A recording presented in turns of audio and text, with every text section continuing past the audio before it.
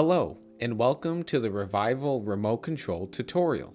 The goal of this video is to teach you the ins and outs of the Revival remote to better understand how to use it and to get the most out of your massage chair. Let's start out by going over the button layout on the front face of the remote and what each of the buttons do. Begin by turning on the remote by pressing the power button at the very top of the remote. This button is used to turn the chair on and off when connected to power and when the power switch on the back of the chair is turned to the on position. Below and to the left of the display screen is the red demo button. Pressing the demo button will start a quick auto program that demonstrates all the available massage techniques that this chair offers.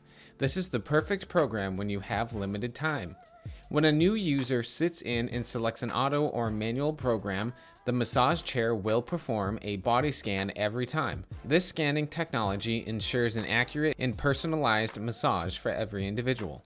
To the right of the demo button is the recline and zero gravity button. Press once to place the chair in a reclined position. Press again to place the chair in a zero gravity position 1.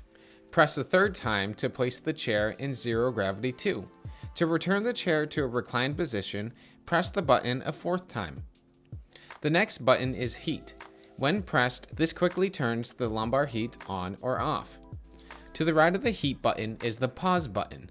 Pressing this button allows you to pause the massage at any time. To resume, simply press the pause button again to continue your massage.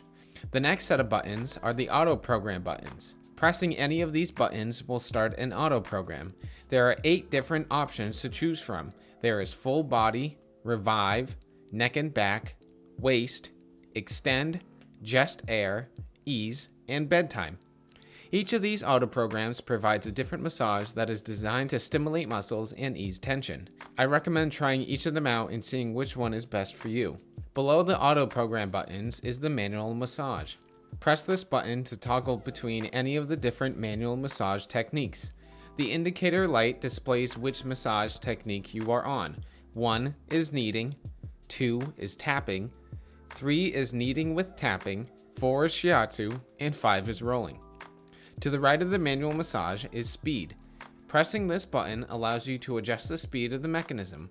There are 3 different speed options: low, medium, or fast. Below the speed button is the width button. Press this button to adjust the massage roller width. You can choose from 3 width levels only when in tapping, shiatsu, or rolling techniques. Note, this button is not functional when kneading or kneading with tapping technique is in use. The next button is the back zone button. When pressed, this button allows you to adjust the massage roller zone.